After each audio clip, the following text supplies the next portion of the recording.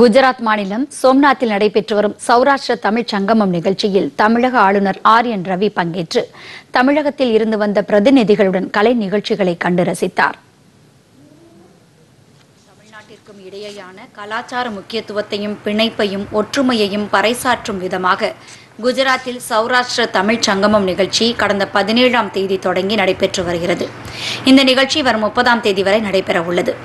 இந்த நிகழ்ச்சியில் பங்கேற்பதற்காக வந்துள்ளவர்கள் சோம்நாத் கடற்கரை, கிர் வனப்பகுதி உள்ளிட்ட இடங்களை பார்வையிட்டனர். சௌராஷ்டிர தமிழ் சங்கமம் புதிய அனுபவத்தை தந்துள்ளதாக அவர்கள் தெரிவித்தனர். This sports activity, they have made a elaborate arrangement to have beach volleyball and tug of war and music system. They organized very well and we have enjoyed each and every moment. Every art is very beautiful. See, faces are so glowing, like don't even believe this is sand. Looks that beautiful. This is the first time we are seeing this sand dunes and we liked it very much. We are thankful to our Modi ji and Patel ji for arranging this greatest festival. They are having creative mind to bring the divinity in the sand. Thanks for giving this wonderful opportunity and I am happy to see all these sculptures again and again. सुंदर लहरों के पास एक अद्भुत सूरज के उसके किरणों से और इसका हवा हमारे मन को खुश करती है, आनंद का अनुभव मिलता है. ஒரே பாரதம் உன்னத பாரதம் என்கின்ற நரேந்திர மோடியினுடைய புகழை மேன்மேலும் வளர்க்கக்கூடியதாக இந்த சங்கம் அமைய வேண்டும். கலைகள் கலாச்சாரம் மேன்மேலும் ஓங்க வேண்டும். தினமும் இரு மாநிலங்களில் கலை கலாச்சார நிகழ்ச்சிகளும் நடைபெற்று வருகின்றன.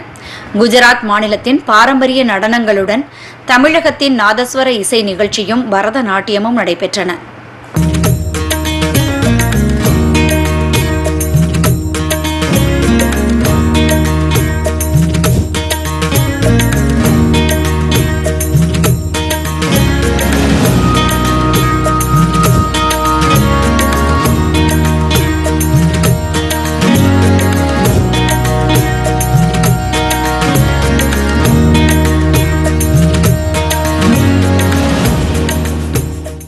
நேற்று நடைபெற்ற நிகழ்ச்சியில் பல்வேறு முக்கிய பிரமுகர்கள் இதில் பங்கேற்றனர்.